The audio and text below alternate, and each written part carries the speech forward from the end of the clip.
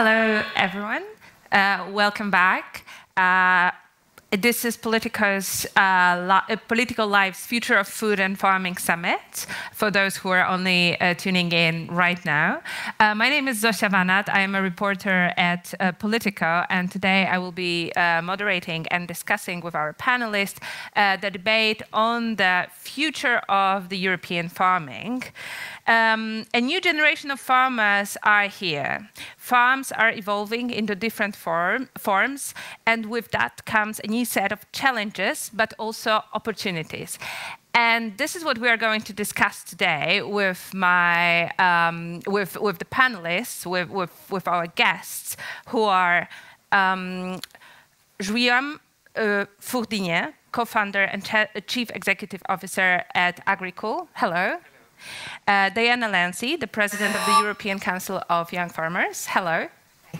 Benoit Rabiou, chief executive officer at Bayer France, cluster head crop science Northwest Europe. Hello. Hello. And Jan Huitema, the member of the European Parliament, who is joining us and us online. Hello. Good morning, everybody. Good morning, everybody. Very good, very, very good. Thank you so much for joining us, especially, thank you so much for joining us in person. This is such a change. We've just discussed that. So the topic that we are going to discuss right now is almost like a philosophical one, like it's what is the future of farming? What is the future of the European agriculture? It's super broad, very many angles that we can tackle. We have 45 minutes. I hope we'll make the best out of it. So maybe let's just start with like a very, very general question to just to kick off, to start the conversation. If I could ask you about one thing that comes, like the first thing that comes to your mind when you think of the agriculture of the future, what is that? Maybe we can start with Guillaume. Well, it's a very hard question. Sorry. First, I think it's very important not to oppose different approaches. So I think it will be like a complementary set of techniques. It's very important because for me, for example, I've like invented a way of farming which is like indoor farming, worked on indoor farming, so we grow indoor in cities. So the question like people ask me when I present agriculture every time is like, okay, will it replace agriculture? What are your parents saying? Because my parents are farmers. And like, are they scared about this? And I'm concerned about this because for sure, we won't put the world into indoor farming. It will be complementary set of techniques. So yeah, I think first the first question that comes to my mind, the first element that comes to my mind is that there won't be a new innovation that will come and just like replace farming. It will be improvements everywhere. Okay, so like the patchwork, like different systems working together. Yeah. Okay, Diana? I'll go a bit more into the numbers. If I have to think of the future of farming, I wonder, is there going to be a future of farming? Because if right now we have only 11% of farms in Europe are run by someone under the age of 40, we have a generational problem. We have a renewal that needs to happen. We need to bring new strength, new energy in agriculture because all of the change that needs to happen will take time and it will need this new energy. It will need a new generation of farmers to come in. And right now we are with very tight numbers, scrunched at an 11%. I mean, SEJA, my association, we are a council where we have 33 different associations of young farmers from all over Europe. And I represent over 2 million farmers. But that is still a very limited number if we look at the potential and what needs to be done to take over the farms that are slowly going into retirement age and don't have succession plans. So that is my greatest concern. How do I make sure that we have enabling conditions for new farmers to come in and then proceed with, as he said, all the possible practices, philosophies? I'm open to everything, but we need new blood. Okay, perfect. Benoit? So I think we have two ways of looking: the positive things or the negative one. The negative is we look at. Give me one of them. Both. If we look at all the challenges, and which is not the option I would like, let's say, to go, is more the positive one, and this innovation. And I think Guillaume starts, let's say, to address.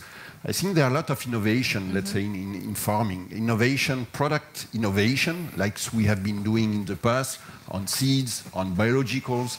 And Guillaume, you did mention one thing. It's probably the future is kind of moving to solution. And where I'm a strong believer about the future, and that will be the future of farming, is to develop, to put all these elements, crop protection products, seeds, biologicals, machinery, agronomy advice, digital. We'll be talking about probably a lot of, let's say, digitization.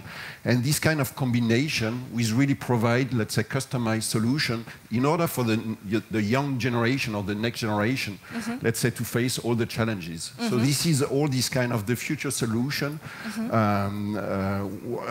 which are going, let's say, to be the future of our farming. And Jan?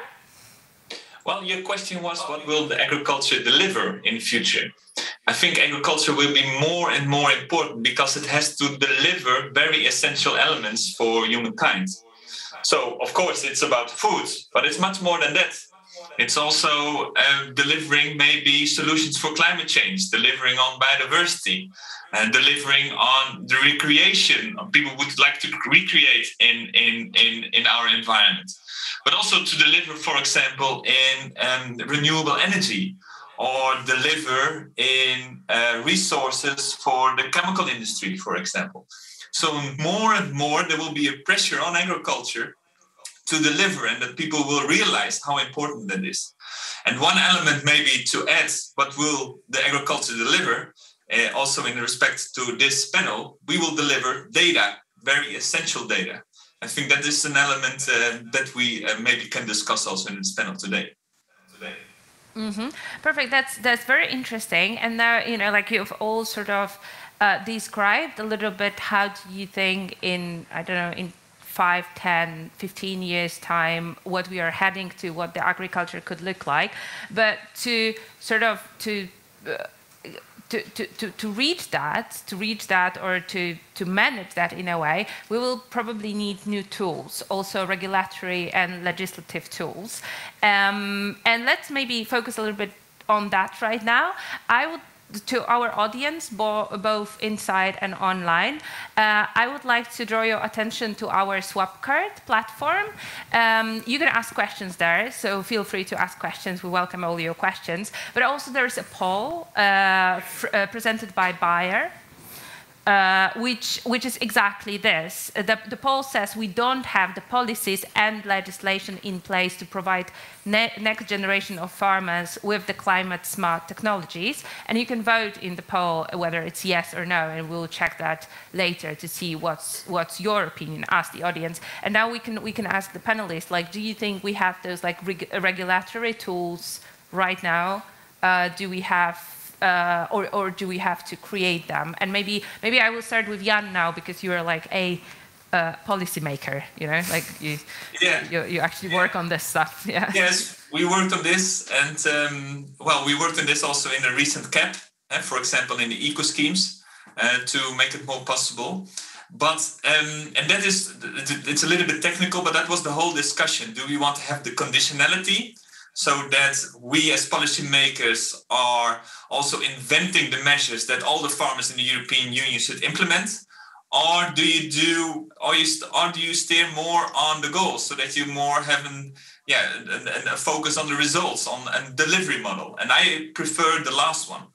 And to come back on what I said before, data is so important. I think if we know much more about how things are going, how we can indeed improve CO2 emissions, or indeed, for example, store CO2 in our soils. If we know more how we can do it, then you can adjust the instruments to that as well. And I don't believe that we as policymakers do know how to do this exactly. It's more the experience from the field and experience from data.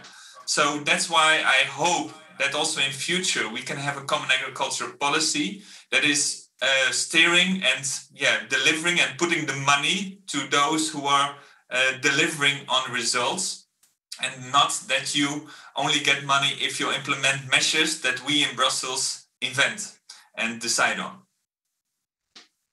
Thank you. Guillaume, Diane, maybe you represent farmers here. What do you think people like Jan or other policymakers on national European level could do so you could actually, you can proceed into this agriculture of the future? Do you agree with Jan that the data is needed? Do you feel there are other tools that they could start think about or elaborate on? Shall I go? Yeah, you can start. I second that approach, because if we think that a policymaker in Brussels can take into consideration the whole array of production methods and think of a solution that fits everyone and that can solve the problems and give us the magic recipe to create sustainability in agriculture in the next 50, it's impossible.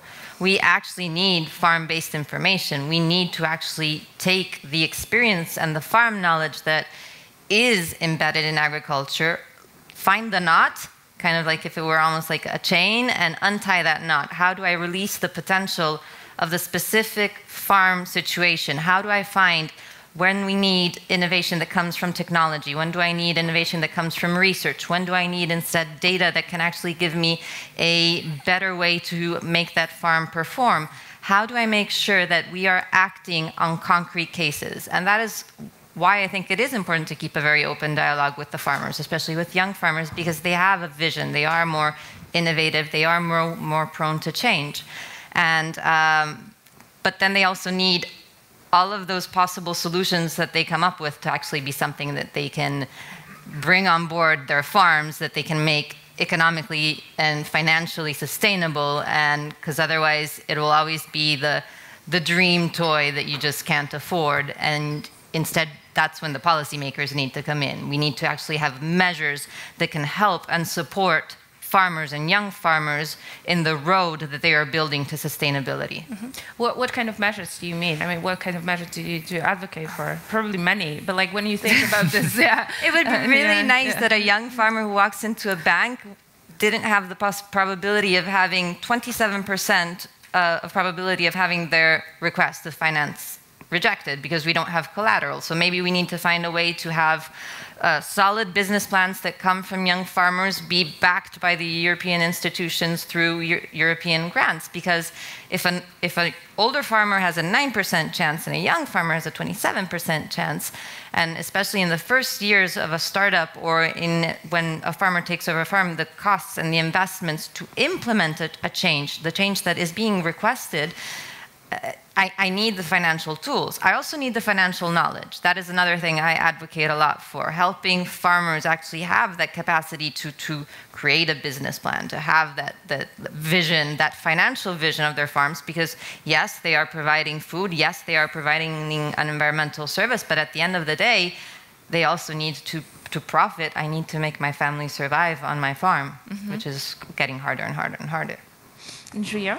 What is your experience? Well, I'm not as expert, on the regulatory system for farmers, but I think something interesting today for me, for example, is that I'm not even a farmer. With this company we've created, so I'm growing herbs, greens, and strawberries in Paris inside shipping containers. But on a regulatory basis, I'm not a farmer. And I don't even know where I am. And so what I want to say is that it's very hard for the policymakers because you have to be open-minded to what will come in the future so that the new ways of farming that can be interesting and can be sustainable and that can bring fresher food and better food for the future, can be taken in account in this regulatory system and policies and incentives. So it's very hard, but it's very important to be open-minded and maybe look at what is concretely happening on the field to bring the products and try to incentive what's the best. Benoit, from the corporate perspective, like what would you expect from the politicians? Like which tools do you think are needed? So on regulation, first, what I believe is in Europe we are one of the most regulated regions. Let's say if we compare, let's say, with other countries and region, which is, by the way, also creating some other distortion and issue on the trade side. And I spent, before I joined, let's say, the crop science, I spent 18 years in the pharma business, which is highly regulated, and I was very much surprised to see that the crop science business is also highly regulated. Most of the product need to have, let's say, marketing authorization.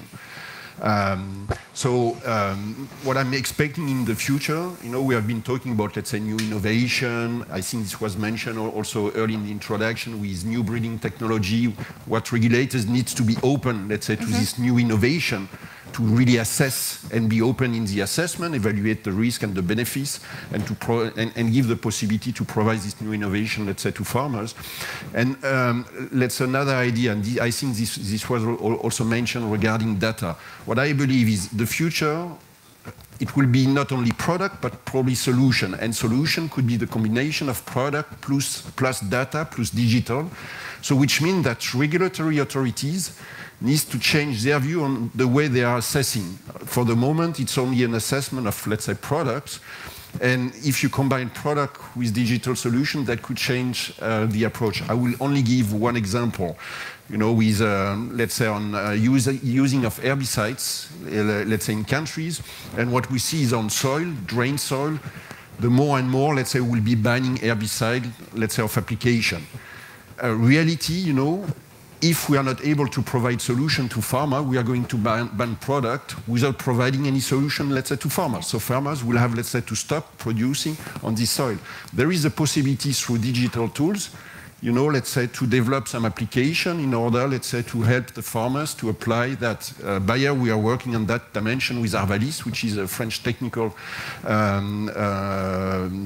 association, to really help, let's say, the farmers, let's say, to apply the product, let's say, the right piece. But this needs to be approved by regulators. So regulation will have, let's say, to change their way of assessing the product in order to help, let's say, farmers and provide, let's say, this solution. So this is what I would also expect, let's say, from regulation in the future, in order to, let's say, to bring all this innovation on the market.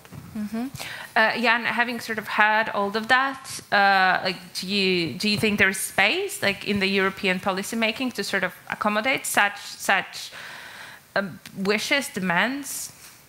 So I think nowadays in the European Parliament, it's like schizophrenic a little bit. So people really would like to reach the targets in the Green Deal. And then automatic reaction is more legislation and stricter regulation. On the other hand, if you do this, then you do not unlock the potential of new innovations. And also in the Green Deal, it's mentioned that we really need new innovations, new tools, new instruments to reach those targets. So we have to be very careful with that. And indeed, those instruments are mentioned already. Indeed, I think new genome techniques are an important one.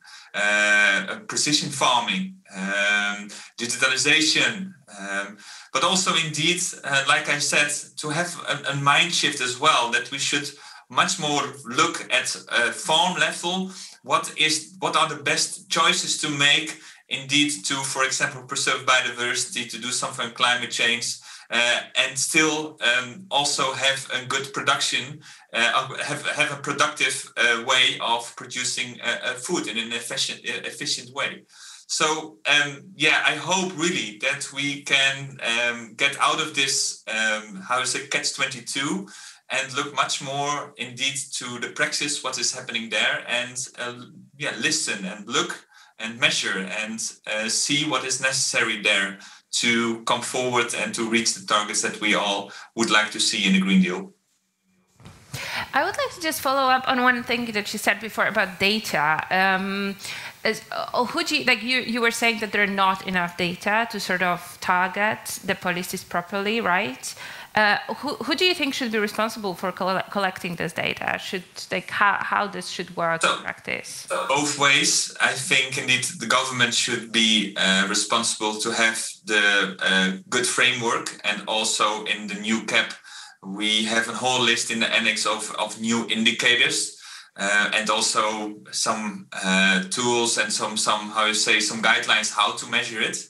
But then you need, of course, the instruments to do so. And then I look much more indeed to precision agriculture and digitalization.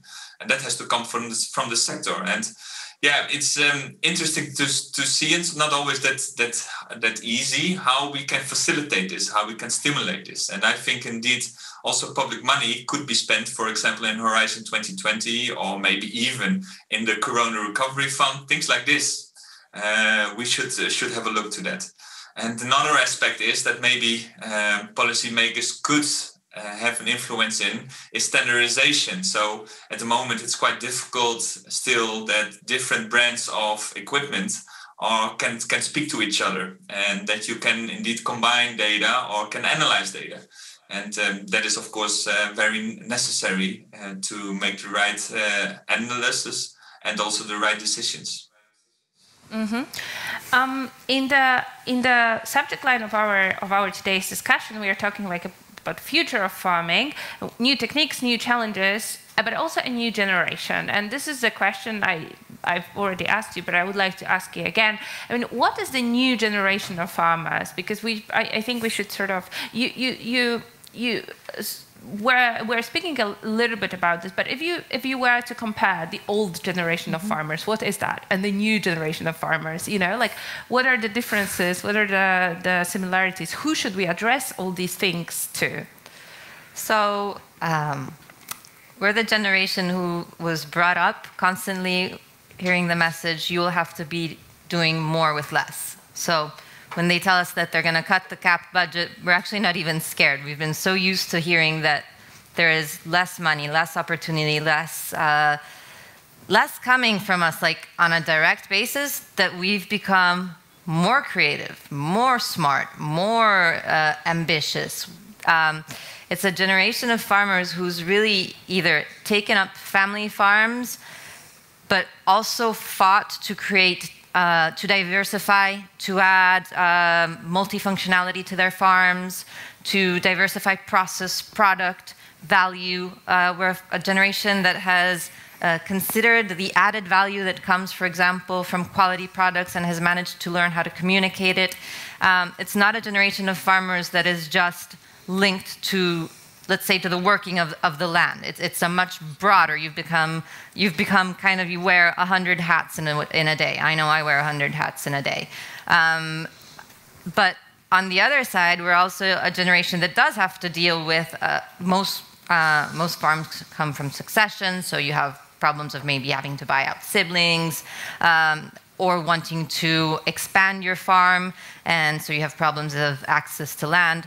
I mean, we have the traditional roadblocks, but in a way, because we were brought up with this idea that truly nothing for our generation is a given, we have to beat the system in a way with our own tools. So I must say that in our council, the conversations that we have when we manage to bring in experiences from all over Europe really create that energy, a very positive vibe, a very positive energy of people who want to build. And they also want to build the policies that will enable the even newer generation to come in. So a generation that can already tap into technology, precision farming, use a technology that could have not even been imagined 30 years ago, a tractor that drives itself.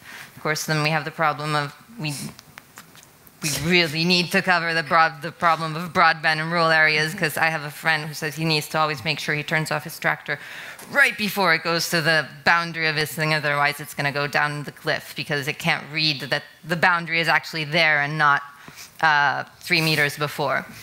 So we have some glitches still with technology and implementation in agriculture, apart from the financial side. But it is a more ambitious generation. And it's also a generation who's grown on the farm or seeing climate change, seeing how climatic catastrophes are more common, how the weather patterns are changing, how we are really not in an agricultural system of 30 years ago.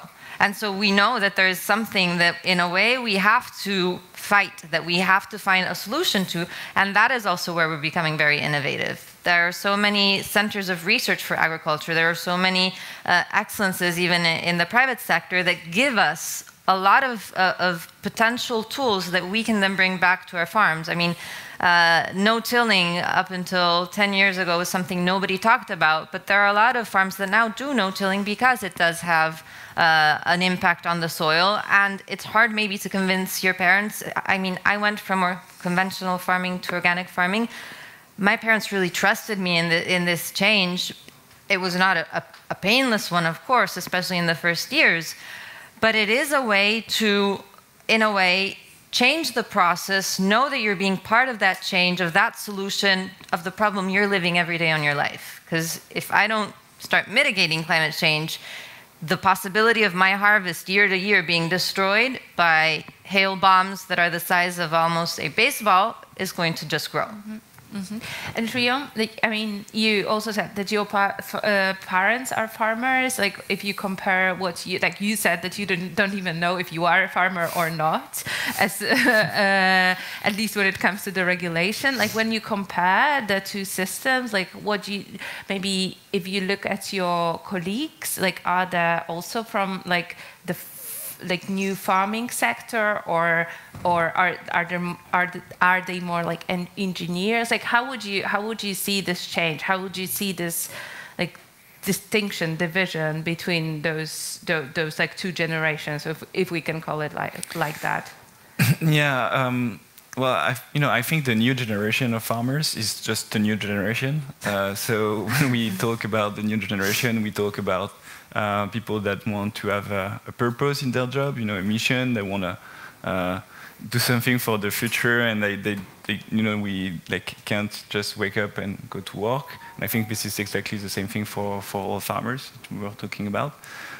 So they want to bring better, and healthier and fresher food for everyone, and this is a beautiful mission. So they just want to work on this, and this is what we see also at agri-food for sure. All the employees that come to work at agri-food want to come because they want more sustainable food system, they want a fresher food for the city, and they want more local. And yeah, I think this is something interesting, because what we see with that new generation of farmers, that there are more and more new farmers that will just switch the strategy of the farms of their parents, or at least adapt it a lot, so that it can meet the local expectations. So, for example, you see a lot of farmers around Paris that were, growing wheat conventionally, and that will progressively start to grow fruits and vegetables and sell it in Paris, and like adapt to local needs, for example. So you see that generation of farmers thinking about the purpose. It's not like radical change, because I think this is not possible for them in terms of just like money, to just like switch the farm and okay, I will stop growing wheat and instead growing only like local food for around me. I think this is progressive, but it's very interesting, and it's not always about technology. For example, you can switch a farm to more local distribution. Adapting what you are producing to the local needs, and this is huge innovation. You just bring local resilience to around you, local food, fresher food, healthier food, and sometimes there is not enough more technology than before. So it can be innovation for the purpose. I think actually new generation of farmers, they will be like mini CEO, which means that they will run their farm as a small, let's say, company, because it's getting much more, let's say, complex. You need to have a kind of purpose. You need, let's say, to achieve all the transformation, to go in a more, let's say, sustainable, let's say, farming. You need to do more with less. That's reality. This is kind of, let's say, reality. And that would be also a kind of change of mindset. I believe that probably the new generation, they would outsource, let's say, more of the activities, having their own tractors, the biggest one, their own machinery.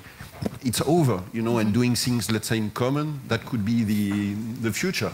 I also believe young generation, I mean, the private, the life balance is also going to be important. So working 7 days, let's say, per week, 365 days, it's difficult. So I think it would be completely a change, and I believe that now, let's say, doing farming, it's like running, let's say, a small company, and it's a different profile, and that's probably the reason why you do not believe, are you a farmer or a CEO, and you're both. But maybe just to add something is that I think one of the biggest threats is the discussion with the parents. Like, you know, like we were talking about my parents, they are very nice with me, so that's okay. But, you know, I feel it's very hard for, you know, someone taking over the farm to say to his parents, you know, while still working with him, because for like 5 to 10 years you are working with your parents, you know, what you are doing was not so great for this, and I think consumers want something different. Yeah, there is a lot to do. What do they say? What do they reply? Well, you know, like it's I don't know. I think it's very hard. I feel more between my father and my brother, which is taking over the farm, because for me, you know, it's kind of very different. So they are like, okay, it's different. You know, it's not farming. But when you want to switch your own, like the farm that your parents was working on to, for example, organic or for local food. Yeah, it's very hard. So most of the time, the parents will say, yeah, but, you know, it won't be profitable, or yes, but, you know, and you need, you know, this kind of uncertainty to start, and you need trust from your parents to start something. So this is not, you know, policymakers. It's very difficult, but maybe talking about it with transparency can help. That's very interesting. I actually have a couple of questions here. Thank you so much for sending those, and I encourage you to ask questions. And this is the one to, I think, to Diane and Guillaume as well. Given entering into farming for the next generation is very difficult for many reasons, how can community ownership and collective management be leveraged to overcome these difficulties? Do you have thoughts on this? It's probably. It's again a quite technical. It's part of the solution. I mean, we really need to find coherent policies that not only allow, let's say, first installment, but first management. It's not just about a lump sum that the CAP can give you, or these spot measures that don't actually solve the roadblocks. They just postpone the big crash.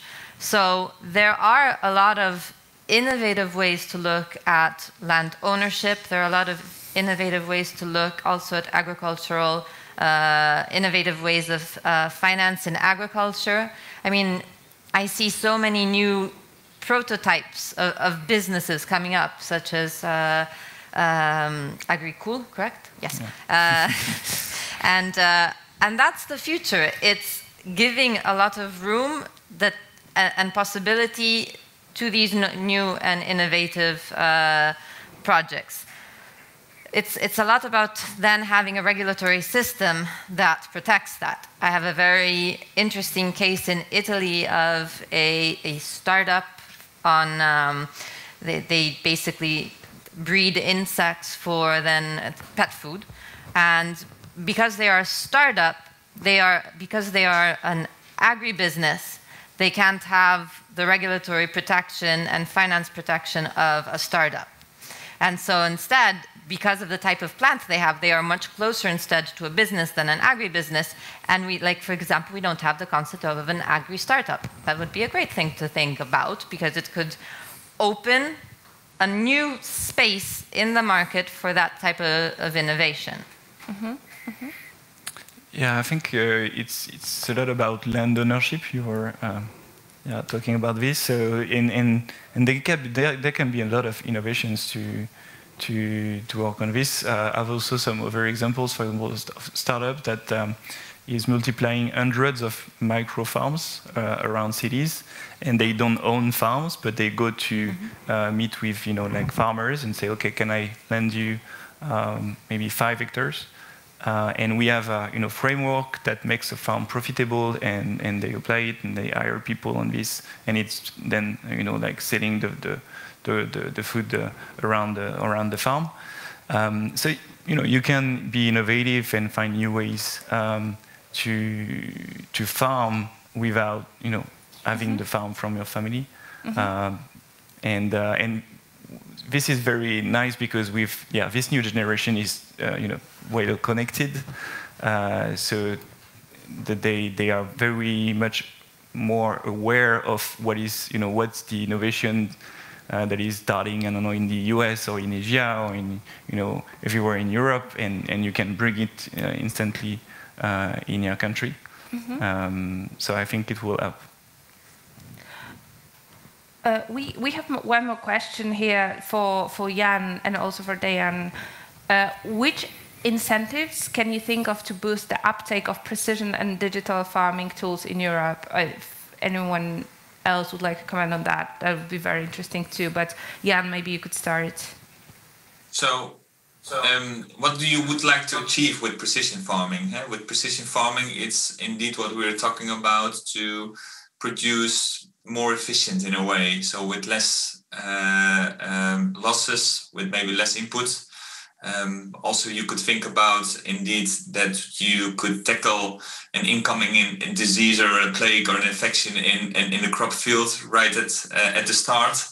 So these are the advantages of precision agriculture. So it's also about maybe a cost price, but also delivering very much on environmental aspects, maybe climate, biodiversity, and things like this.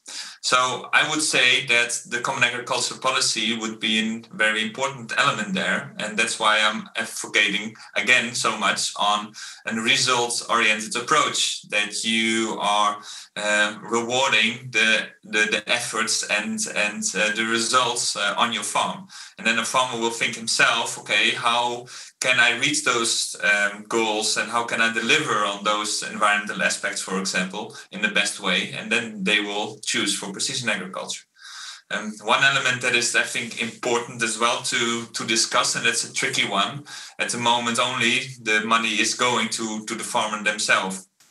But I think in future, also contractors will have to play, or maybe other third companies will play an important role. How do you make sure that they are stimulated as well to invest in the right equipment? And that's a tricky question. Dejan? I agree on this last point, because as we said, farming is changing. Maybe it's not so much the farm manager that's in the field, and often actually a lot of field work is leased out to contractors. And incentivizing the uptake of this type of technology could also be beneficial for them. The other thing is incentivizing co-ownership. If I own 16 hectares and my neighbor owns 16 hectares, neither of us can actually afford that type of technology or can have the return on that investment that is necessary to uptake it. Instead, with co-ownership, which is, for example, some things that we're studying in our territory, this could be facilitated. But co-ownership, for example, requires that you create companies that are in a net, and that is bureaucracy, those are costs. So we also need a bureaucracy and an administration that can facilitate and make the mechanism a little less complex for the single farmer to actually uptake, because bureaucracy is time and time is money, and so we always have to factor also that in. Benoit, I'm not sure that actually we need incentives in order, let's say, to develop that, because I can tell you digital farming or precision is going to be developed to develop very fast. If we look at all the value behind that, like as it was mentioned, reducing input, let's say, to make a more sustainable farming, advising farmers so that they can make the right decision. So this is going, let's say, to develop very fast. Group like Bayer, we are investing a lot of money, but there are a lot of startups which are in the agri-tech, which are developing things. I think the French government announced a 200 million investment in agri-tech and so on. So the whole ecosystem is developing, let's say, pretty fast, in order, let's say, to boost this kind of, let's say, technology. So I'm not afraid about this kind of development. Digital will accelerate the transformation. We only need, let's say, to be sure that when we have innovation, we can bring that on the market. But do we need more incentive to do that?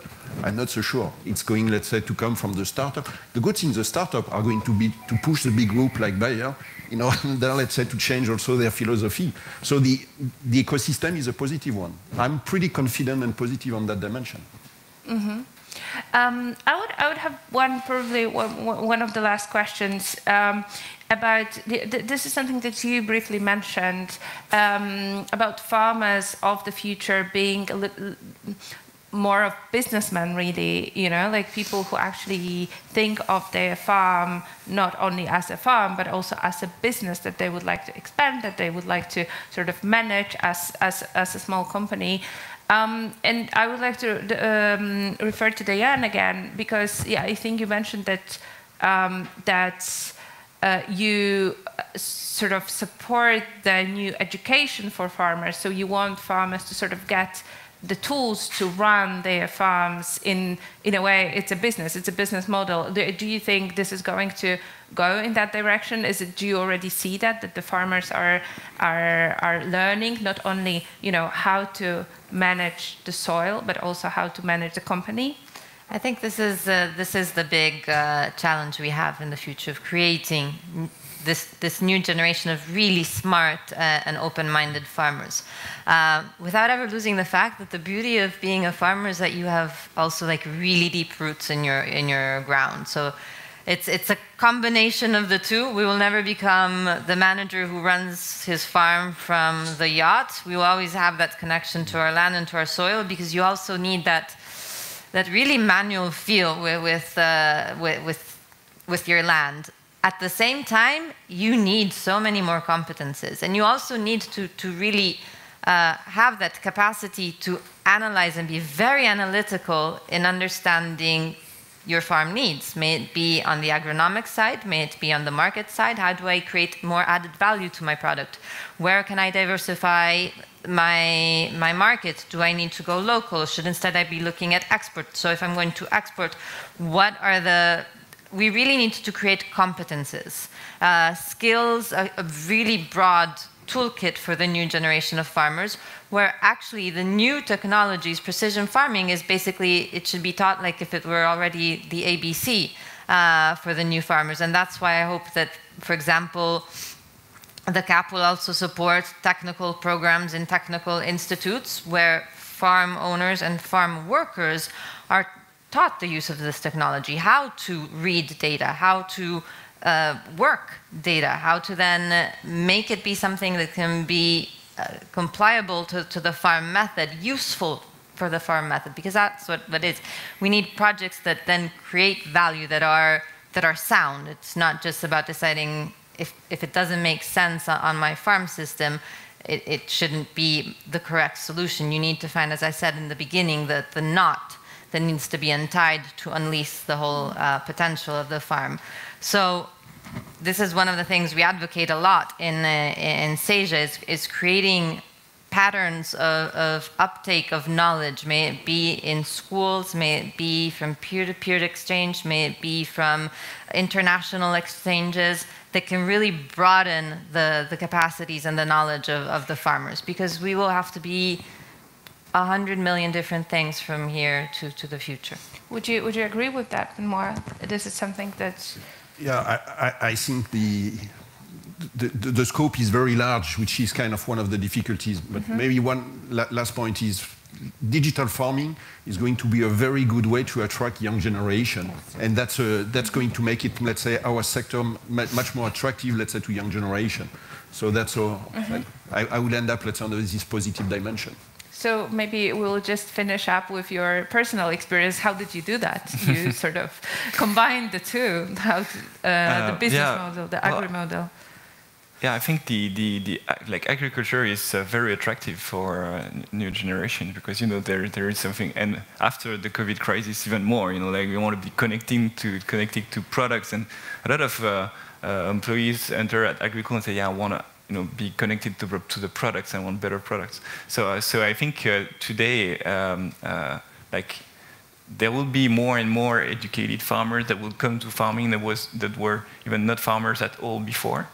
And I think this will bring a lot of value to the whole ecosystem in the countryside with the other farmers, because for sure you need education, more education for farmers, but you also need more connections between the farmers.